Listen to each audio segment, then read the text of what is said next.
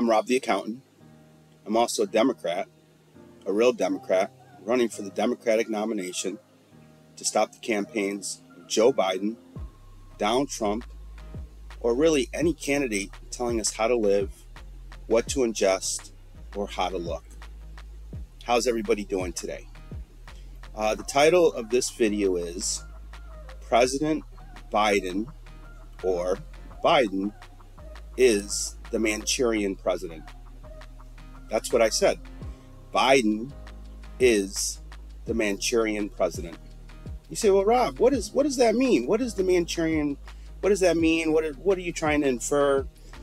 Because there's a difference between being a Manchurian, so to speak, and all out just betraying your country and being a traitor. So let's start with what is the Manchurian? Well, the Manchurian Candidate is a book, all right? And we're just going to summarize the book very quickly here. And the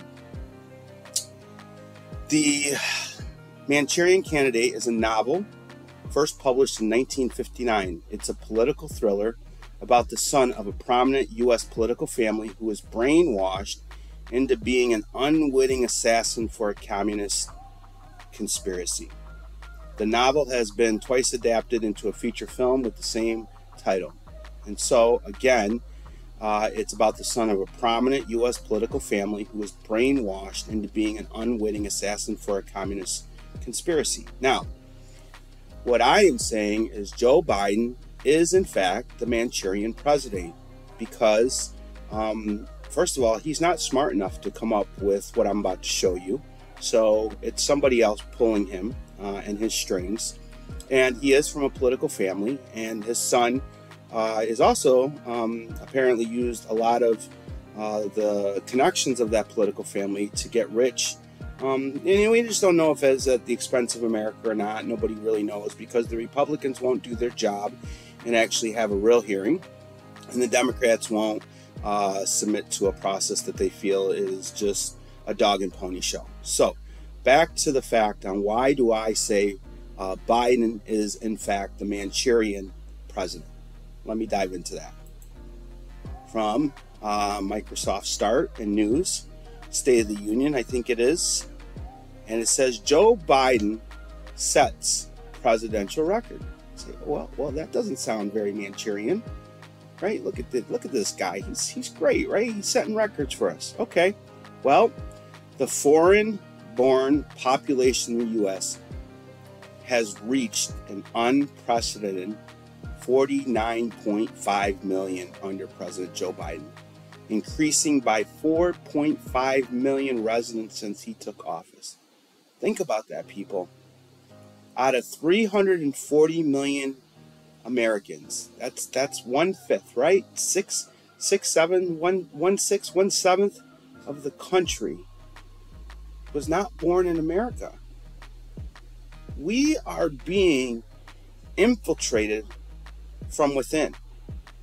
I sat and I wanted to know whether the Manchurian President was the best title, or should I have used the Trojan President?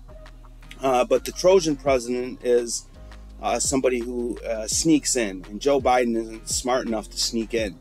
But again, here it is. The foreign-born population in the U.S. has reached an unprecedented 49.5 million under President Joe Biden, increasing by almost 5 million people in 2 years. And anyone who says that the Democrats don't want these people to vote, I'm going to tell you, as a Puerto Rican, as an American, as a New Yorker, I don't want these people to vote. Okay? People who are born here and are naturalized citizens should be the only people who are voting here, not people who came in with unclean hands or came in outside of the legal process. Those people should never be able to vote. So this is where this is all about. But again, 4.5 million, almost 5 million people they're not born in America. They're born somewhere else, and they've gotten here somehow. This is the largest foreign-born population in U.S. history, setting another record under Biden's watch. The monthly inflow of immigrants has doubled, with more than half of their arrivals being illegal aliens. I don't like the term illegal. That nobody's human illegal. We're all humans. They're undocumented. At 15%, the foreign-born share of the U.S. population is also the highest ever recorded in American history. 15% of our population, people choosing our president, choosing our policies, helping fund the bills that pay for our defense structure, our roads. And this is one of the things where you can clearly see that China is buying land in the U.S. and Saudi Arabia is buying land in the U.S.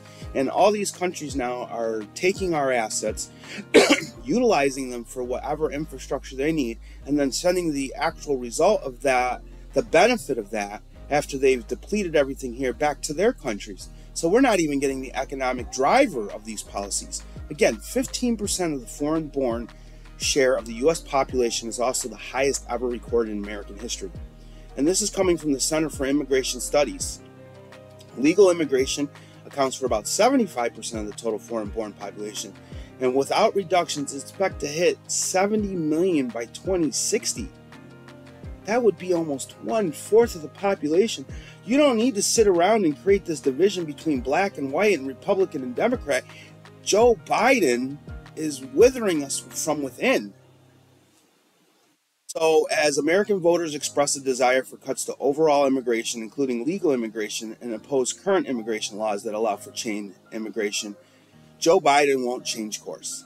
And so once again, I want you to know, this is why Donald Trump is going to win. This is why, if I'm unable to force a primary and we are not able to get some more people who believe in democratic policies and helping the working people in America, the W2, the silent W2 majority, then I'm going to vote for Trump like everybody else.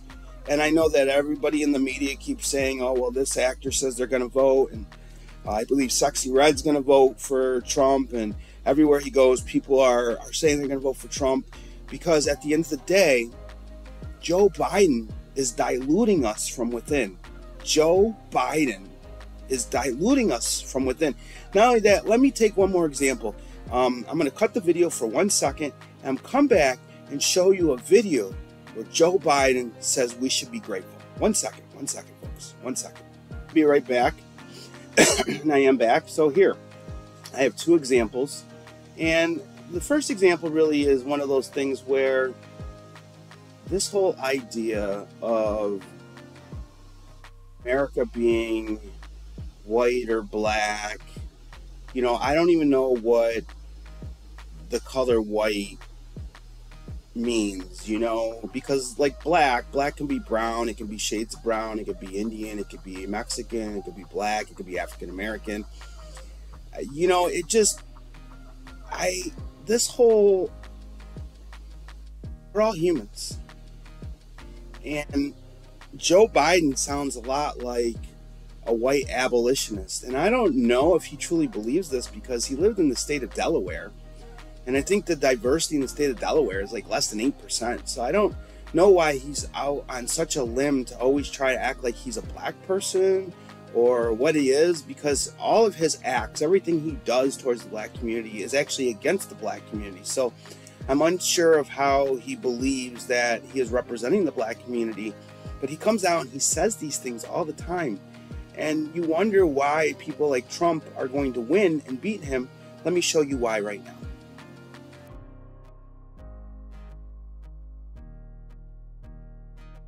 Argue it's unlike any other large country in the world. So there's a second thing in that black box, an unrelenting stream of immigration, non-stop. Folks like me who were Caucasian of European descent, for the first time in 2017, will be in an absolute minority in the United States of America. Absolute minority. Fewer than 50% of the people in America from then and on will be white European stock. That's not a bad thing. That's a source of our strength. And so we have been, we haven't always gotten it right. Okay, so you hear, this was something he said clearly a few years ago, but in 2017, the demographics were to shift and white people were supposed to become the minority. I just don't know what world Joe Biden's living in. This is not true.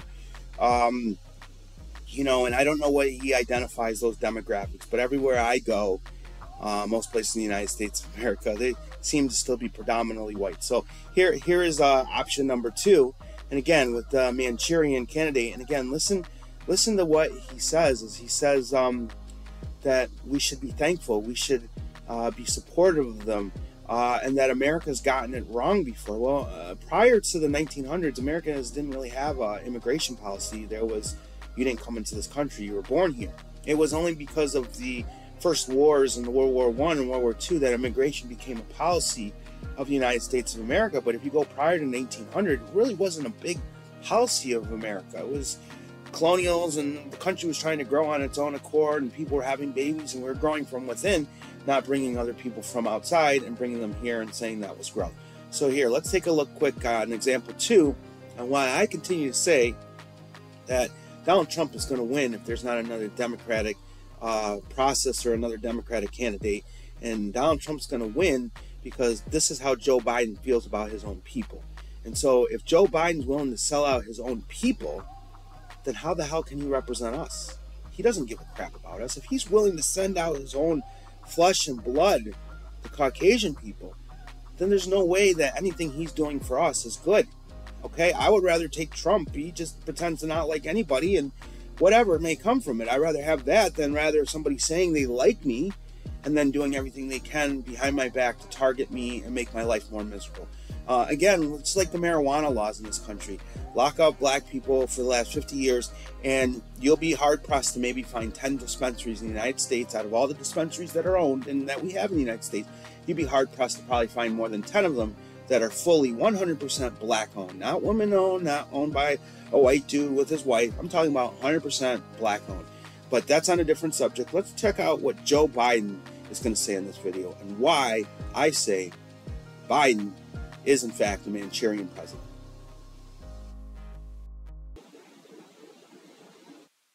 As I said, we still have problems, but I'm proud of the American record on culture and economic integration of not only our Muslim communities, but African communities, Asian communities, Hispanic communities, and the wave still continues. It's not going to stop. It's not going to stop. It's not going to stop. It's not going to stop. It's not going to stop. It's not going to stop. It's not going to stop. It's not going to stop. Nor should we want it to stop. Nor should we want it to stop. Nor should we want it to stop. Nor should we want it to stop. Nor should we want it to stop. Nor should we want it to stop. As a matter of fact, it's one of the things I think we can be most proud of. I think we can be most proud of. Things I think we can be most proud of. Things I think we can be most. Things I think we can be most proud of. Things I think we can be most proud of. There you have it, guys. This is the guy. This is your president. This is the guy that says he's for us. He's pushing democratic policies, and these policies are helping us. No jobs, high gas prices, high food prices, high housing prices, and Joe Biden says the wave's not going to stop, and we should be happy about it. This is why Biden is the Manchurian president, and why President Joe Biden will not be the president in 2024. I'm Rob the Accountant. I'm also a Democrat, a real Democrat, running for the Democratic nomination to stop the campaigns of Joe Biden and Donald Trump from telling us what to do, how to live, or what to ingest. Have a good day, and thank you for your time.